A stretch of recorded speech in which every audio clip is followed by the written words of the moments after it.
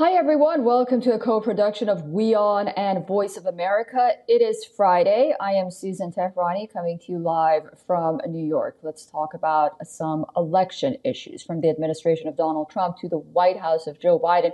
The United States policy on China has been mostly consistent, with both presidents viewing China as America's biggest competitor. But in the race for the next president, Kamala Harris and Donald Trump have slightly different approaches toward the global superpower. VOA's Elizabeth Lee explains.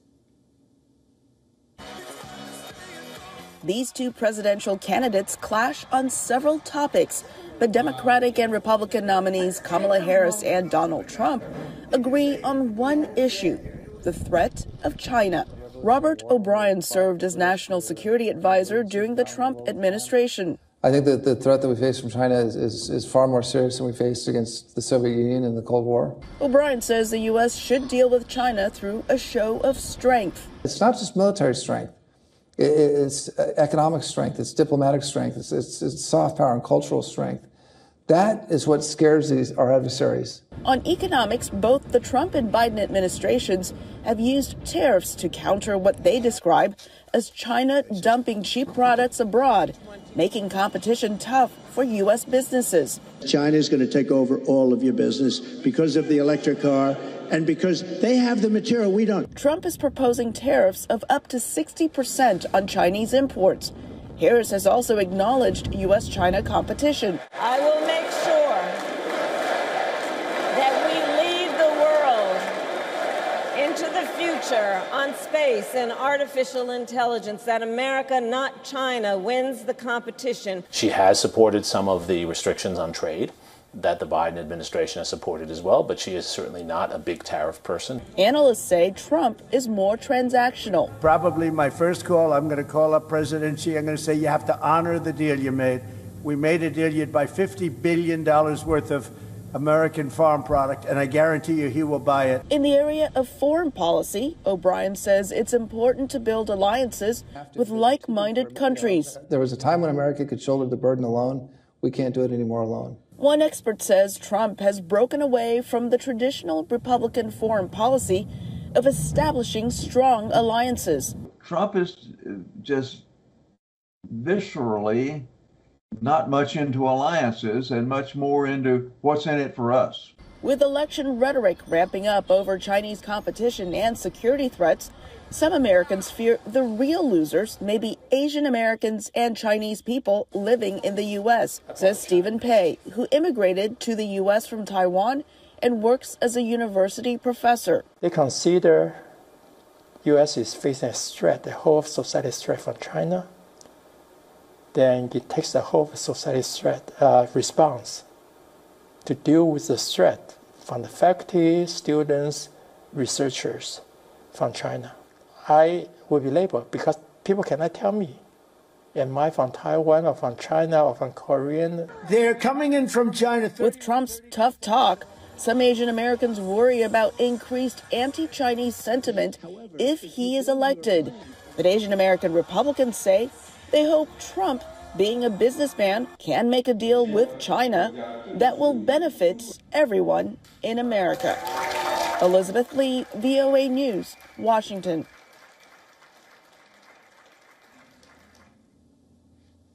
VOA's Jessica Stone join us now with additional reporting live from Washington, D.C. Jessica, great to see you and happy Friday. VOA is reporting that the U.S. and China are planning a call between the presidents in the coming days. What can you tell us about that?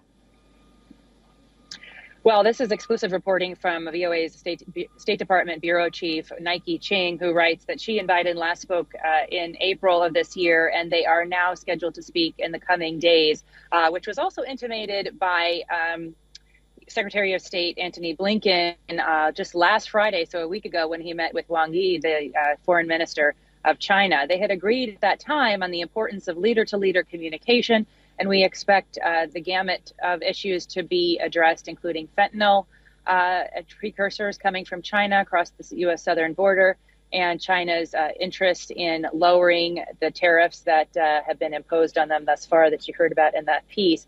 At the same time, Taiwan is sure to come up as well, because Washington has authorized military assistance to Taiwan of $567 million. That's the largest military package to date under the Biden administration, and Beijing considers Taiwan a breakaway province. So, of course, they have already protested. We would expect any meetings between these two leaders to address that issue again.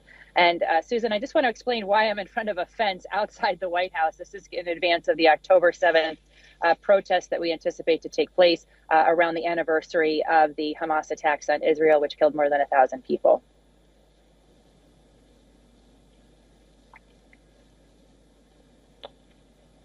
All right, Jessica, well, thank you so much for that.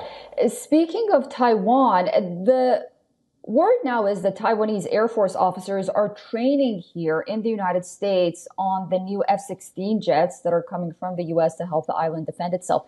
Can you talk about that for us as well?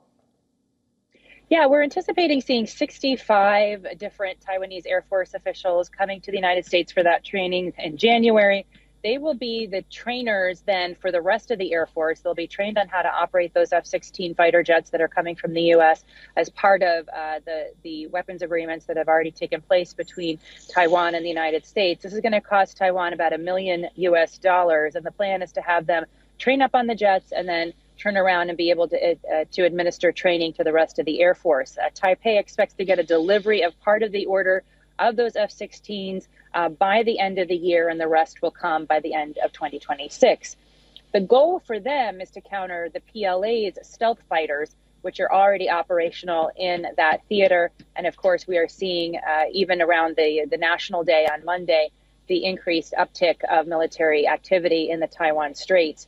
It happens, though, at the same time where Taiwanese troops have been training at a specific military base in the state of Michigan, which is also where we just saw a large federal indictment of 5 graduate students from the University of Michigan, which were accused of getting onto that base to spy on those military operations. That indictment coming down this week in the U.S. Susan? All right, Jessica, please do stay with us. I'd love to get your thoughts on a story about the Middle East, the U.S. involvement there in Israel as well, with Israel launching ground incursions into Lebanon and vowing consequences as a response to the barrage of missiles from Tehran. President Joe Biden is warning U.S. ally Israel not to allow the conflict to spread with Iran's other proxy, Hezbollah, in Lebanon, and ultimately with Iran itself. White House Bureau Chief for Voice of America, Patsy Widakuswara, looks at the potential for further escalation that could drag the United States directly into war to defend Israel. Explosions in Beirut Wednesday in what Israel says are strikes on Hezbollah targets in Lebanon. In Damascus, Syrian state media says 3 civilians were killed in Israeli strikes Tuesday. More strikes were reported in the Syrian capital on Wednesday. On Tuesday, Iran launched 180 missiles at Israel, damaging a school in the Israeli city of Hod HaSharon and killing at least 1 person in the West Bank. Tehran says Tuesday's attack is in retaliation for the Israeli killing of leaders of Hezbollah, Hamas, and the Iranian military. As Israel is preparing to strike back, President Joe Biden discussed the conflict with a group of 7 leaders Wednesday. We'll be discussing with the Israelis what they're going to do, but all 7 of us agree that they have a right to respond, but they should respond in proportion. Biden said he does not support Israel attacking Iran's nuclear site. The U.S. president has long warned Israel not to allow its war with Hamas in Gaza to spread to Iran's other proxy, Hezbollah, in Lebanon, and ultimately to Iran itself. Israel this week launched ground incursions into Lebanon. It has threatened strikes on Iran and other countries where Tehran's proxies are located.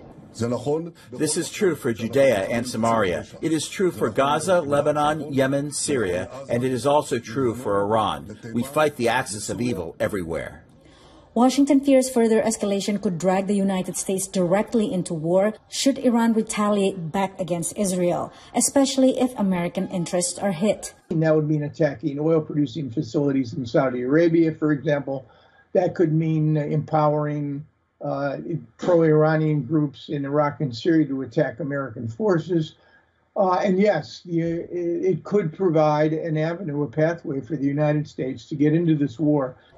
The U.S. is already involved in intercepting Iranian missiles targeting Israel. Whether Biden will use offensive capabilities to strike Iran directly is unclear. What is clear is that despite its calls for a ceasefire in Gaza and Lebanon, Washington has not succeeded in containing the conflict. The key drivers of events in the Middle East today are the players that are engaged in these combat operations. It's Israel, it's Hamas in Gaza, it's Hezbollah in Lebanon, and it's Iran and its networks across the region, including the Houthis in Yemen.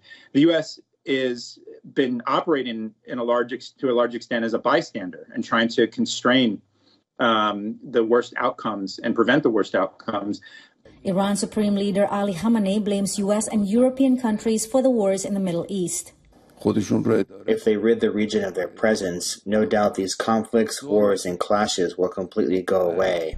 The White House has not responded to requests for comments on Khamenei's remarks, but said Tehran will be slapped with more sanctions. Patsy Widakuswara, VOA News, Washington. All right, VOA's Jessica Stone still is live with us outside of the White House. Jessica, what are the latest steps Washington has taken to influence Israel to lower tensions? Well, we know from this week that President Biden is working with the other G7 leaders on issuing a joint statement that will condemn what happened, but also to implement additional sanctions on Iran. And the European Union is, of course, part of that conversation. Biden says he opposes Israeli strikes on Iran's nuclear program, but he agrees that Israel has the right to defend itself militarily as long, he says, as it's, quote, proportionate. Washington wants to make sure Israel's response does not imperil U.S. interests. And so one possibility here is that we could see additional levels of enforcement by the U.S. government, as we saw under the Trump administration, of the existing Iran oil sanctions in order to really stop sending or stop allowing as much money to come into Iran through its sales to places like China and Russia. Back to you. The Pentagon has increased U.S. military presence in the Middle East as well. What does that look like, and what's behind that motivation? Yeah, so we've seen over the last 5 or 6 days an increase of staffing up in the Persian Gulf of U.S. assets, including the USS Abraham Lincoln Strike Group. It will stay in the region, and the U.S. has also added 4 types of fighter aircraft. They've added more troops, and they've put more troops on alert to deploy to the region. The goal there to protect U.S. citizens and forces in the region. Of course, there are still forces in Iraq, in parts of the other parts of the Middle East that the U.S. needs to protect. And these assets were also part of the response that Israel had to those Iran missiles. Some of these missiles were intercepted by U.S. assets. In fact, two U.S. destroyers, I should say, fired at least a dozen interceptors at those missiles. Susan? All right, great. Well, thank you so much for all of that, Jessica. And I look forward to speaking to you again very soon. Have a good weekend. Thanks, you too. The bill faces significant criticism.